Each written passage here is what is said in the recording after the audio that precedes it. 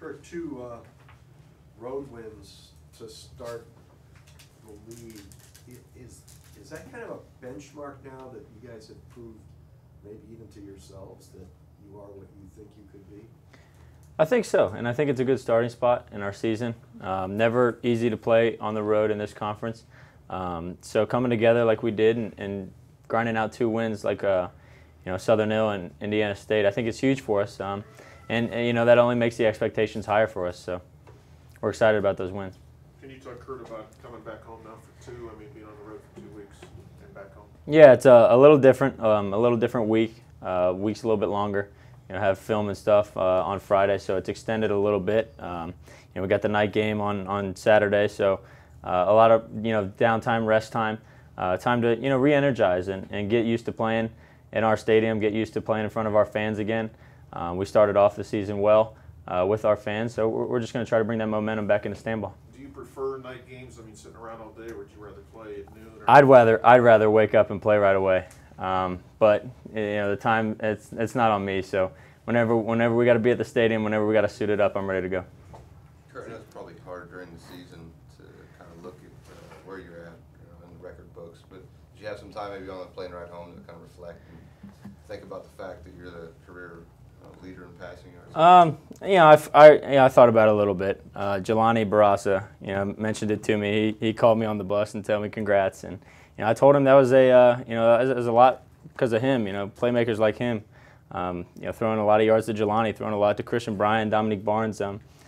I talked to Dom on the way home. He called me as well, so he congratulated me. But I think it's something that's really cool. But I think I have a lot left to prove. My receivers have a lot left to prove. They've told me that they want more. They want more wins. They want more yardage. They want to keep going. So if it's a team record that we're going for, which I think it is, we're going to try to extend it. Last year, they jumped out to the early lead here against Illinois State, and they battled back. What type of game do you expect, and then maybe just touch on Illinois State? We always seem to have a close one with these guys, so I could expect anything. We jumped out last year. I think we played pretty well the year before here at Stanball, so it really could happen either way. It could be a shootout. It could be a 10-3 game. It could be a 6-3 game. I think it's just how our conference is. They're very well coached. I think we're very well coached. So anything is possible. We got to be ready for anything. We're just going to focus the task at hand offensively and make sure everybody's ready. Make sure we have a good week of practice.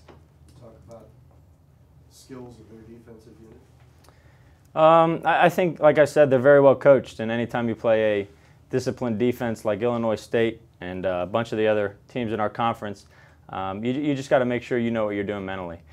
Staying focused on the X's and O's and reading defenses and reading the coverages, seeing blitzes and things like that. They're going to bring us some blitzes, but they're a hard-nosed football team. They're going to be gap sound, and we're going to have to take our shots when we can. Maybe with Ohio State not playing and you guys playing at night, is Saturday maybe a chance for a special atmosphere? I think it should be. I think we've brought some excitement. We've played well to start the season, and I think it's the best record we've had since I've been here. So definitely we should have a home field advantage. Stanball should be rocking. I'm excited for it. I hope a lot of people come out, and that'll give us that much more juice and that much more reason to play better. Kurt, going back to Saturday's game, is there a lot to do during the 7-minute delay? No, not much. Not much on the road. You're in a strange locker room. You're in, sitting real close together. You're sitting, with the quarterbacks. We're sitting there. We're sitting with some coaches, and getting thirsty, getting hungry. Anxious to play. Hearing these thunder delays every time, but it's just part of football. It's adversity, and you got to face it. Weather permitting, whatever. So it's one of those things we had to overcome, and we did. Kurt, not to change it, but basically been 2 games since you guys have turned the ball over. What do you attribute that to? I think just being focused on it and being conscientious and working on it during the week. We have our ball security period today, and running backs, anytime anybody runs the ball, keeping the ball high and tight, keeping it in close to our body, making good decisions at the quarterback position, I think is huge. Receivers, same thing. When they get the ball, just being focused on it and paying mind to it. He's going to love that question. I know. Gotta ask it. You're good. Can you just, real quick, just talk about Martin and you know, what he's brought to this offense and along with Jody? Martin is a good back. He's fun to play with. He's fun to watch on film. He's got a lot of tools. He is a fast running back. He's very strong. He's got great balance and great vision. His vision and his strength are only going to get better as he's playing here. But I'm very blessed to play with Martin. I only get 1 year with him, so I'm going to enjoy every game I have with him. Jody's got great speed. They're fresh backs. They're fun to play with. They can take the ball outside. They can run in between the tackles. They make people miss. They're kind of like stubs, and that's fun to watch as a quarterback whenever I'm carrying out my fakes. So I'm excited to play with them and very blessed. Kurt, in any specific areas you feel like you've progressed since week 1? I don't think you've thrown a pick since then, and it just seems like each week you and the receivers are doing a little bit better.